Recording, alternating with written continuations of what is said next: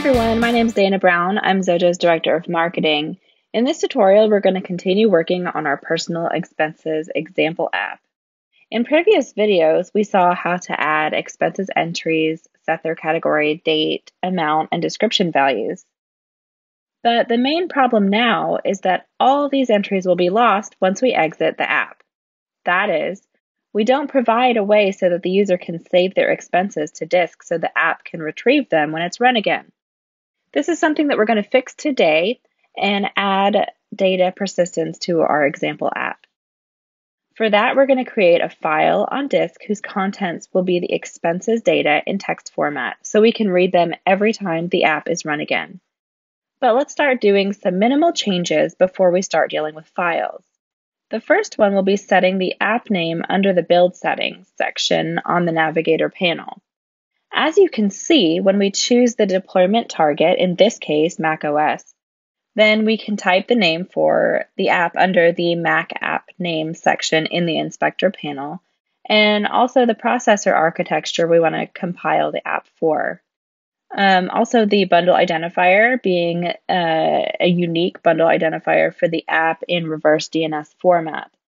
Next, we're going to instruct the app to close itself as soon as the user closes the last opened window. With this app, our app only uses one window, so it probably would be useful to exit the app when the user closes the window using the Command W shortcut or clicking the close widget of the window. This is something we can do by adding the open event handler in the app object, writing the line of code next. That is, we'll set the allow auto quit property to true. Let's run the app to try this behavior and also to refresh how we added expenses that are lost once we exit the app. We start by choosing a category, typing the purchase date, the name for the purchased item, and then the amount value. Let's add a second expense entry using the same category. A third entry using a different category. And a fourth expense using another category for it. So we can see all of our entries in the list box displaying the grand total for them. But the problem is that we would need to retype everything the next time we run the app. So let's close the window now using the close widget so we can see how the app will quit automatically because we set the allow auto quit property to true. Let's see now how we implemented the data persistence in the app. Something as easy as writing to a file on disk at the desired disk path. For that, we added two new event handlers under the window object, close and open. The code in the close event simply calls the save data method, while in the open event, we create a new dictionary for the categorized expenses property of the app object, which is the property that we use to store our expense instances. As you can see, this property is declared as a dictionary data type. Then, returning to the open object, we call the load data method. So how do we save the data? We're going to use the folder item class for that. The folder item class from the Xojo framework has all method and properties to deal with storage devices and files.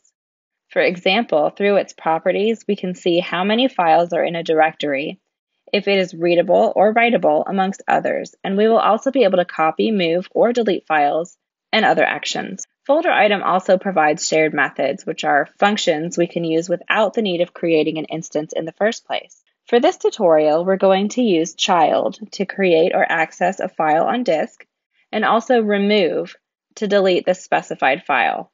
So the F variable declared as a folder item will point to the specified file. In order to provide the root and the name of the file, we use the special folder helper, which gives us access to some usual directories, as is the case of application data. Once we run or compile our app, application data will point to the right directory for the OS that our app is run on. If we look into the documentation for the special folder, we can see the names that we can use and the real paths they will point to on every supported OS. Returning to the code on the save data method, we use the child providing as the parameter the name for the app file itself. In order to get rid of the file extension, as it is the case in the Windows executable file or macOS bundles, we use the strings nth field method in order to get just the file name at the left of the dot character. Next, if we get a reference to that file and it exists, then we delete it or reuse it to write new data. In the next line of code, we're going to use another new class declaring the toss variable as a text output stream data type. The text output stream class will let us save data as text in a stream created for the specified file. In order to get such a reference, we only need to call the open method on the text output stream class itself, providing the f variable as the parameter. In the next line of code, we declare the keys variable as an array of variant data type. Don't bother about variant data type at this point, but we'll assign it to all of the keys used in the categorized expenses dictionary. We can retrieve these by calling the keys method on our categorized expenses property. Then we declare another helper variable, the entries array that we will store expense instances. Next, we iterate every key stored in the keys array, using for that the for each next block. So in this case, the local key variable will contain the value of iterated item in the array. Then we will write that key value to our text stream. Next, we assign to the entries array the value stored in the categorized expenses dictionary for the current key value. And we use a second for each block to iterate, in this case, all of the expense instances stored in the entries array.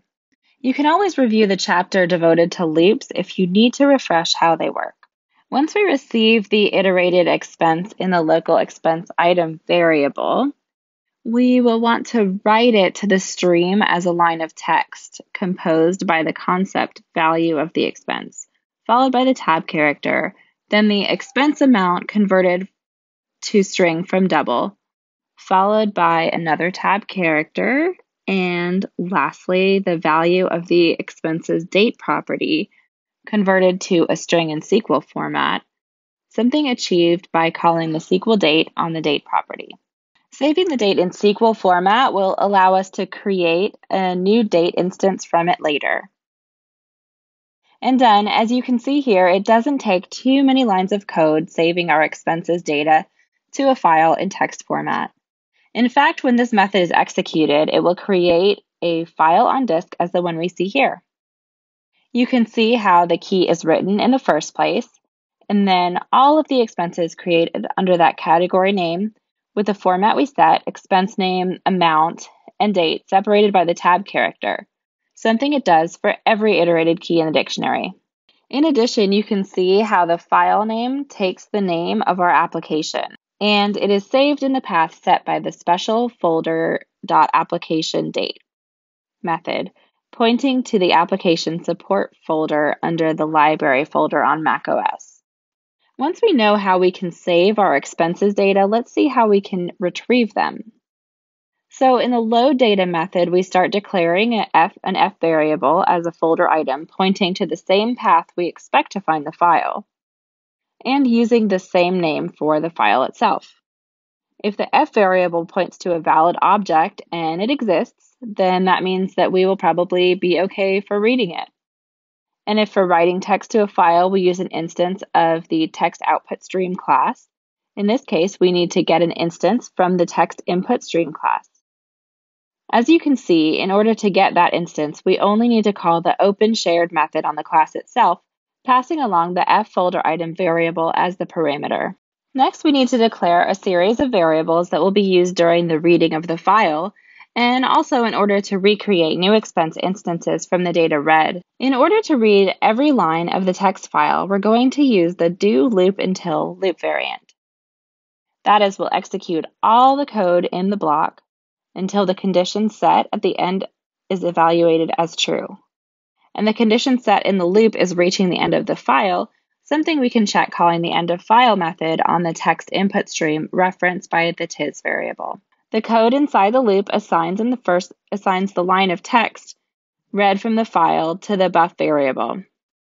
Then we want to know if the line read is a key, that is a category, or a line containing expense data. This is something we check in the next line of code using the indexOf method on the string data stored in the variable. The indexOf method will return -1 if the string doesn't contain the searched string, in this case, the tab character. If that is the case, that would mean that it is a category line.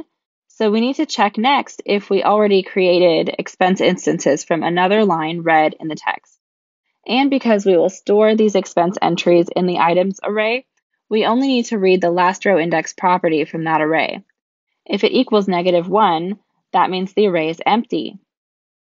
Otherwise, if the items array is storing expenses already, then we will add them to the new temporary expenses array declared as local inside this if-then block of code. In order to do that, we will iterate over all the rows in the items array and will store them in the temporary final items array. Observe that both array variables are declared as expense data types. Then we only need to assign the temporary array as the value for the categorized expenses dictionary using the current value of the t-key variable as the value of the dictionary key. Next, we will remove all of the entries stored in the items array and finally assign the content of the buff variable to the t-key variable as the current key read from file. If, however, indexOf returns a positive value, then that would mean that buff contains a line of text for an expense.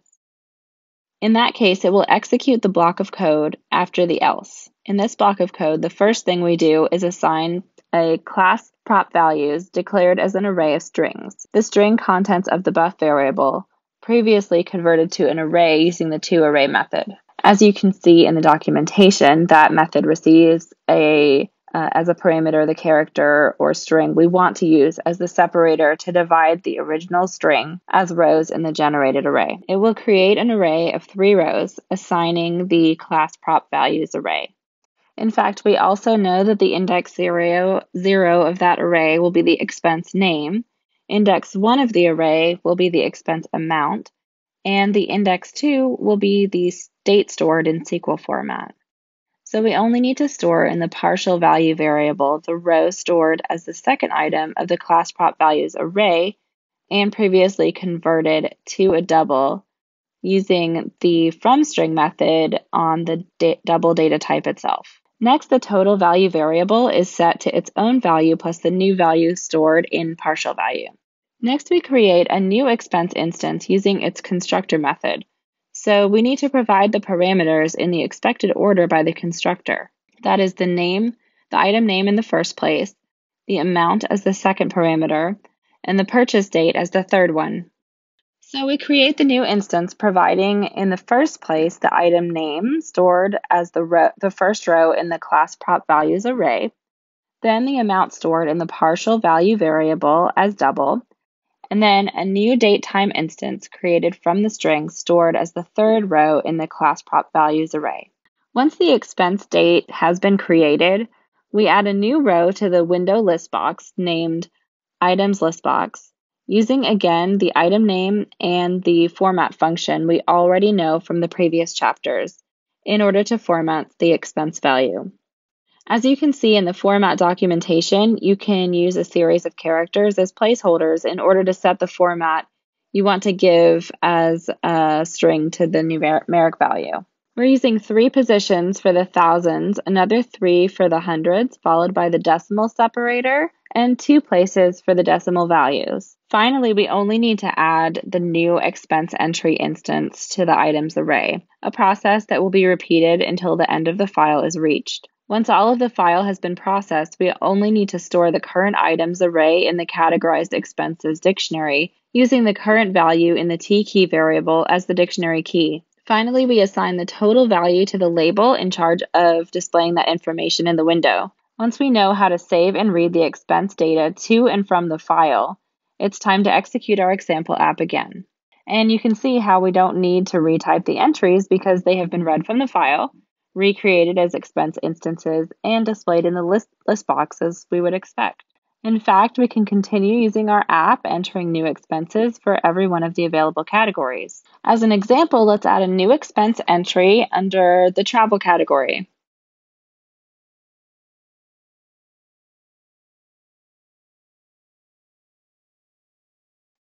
We quit the app, opening the generated file, and we can see how it contains all our expenses grouped by category and includes the one that we just added.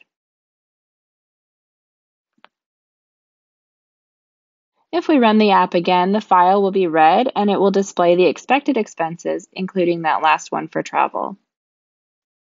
If you felt a little lost in this video, I recommend going back and look at some of the topics we've already done, like loops, conditionals, classes, and the use of the constructor. While data persistence can be made in multiple ways, we prefer to limit this approach to the things that we already know, to focus on new ones like folder item, text input stream, and text output stream classes. I hope you learned something in this video. Please like it and post a comment if you've tried this, and subscribe to our channel so you get notifications when new videos for this course are posted, as well as other topics.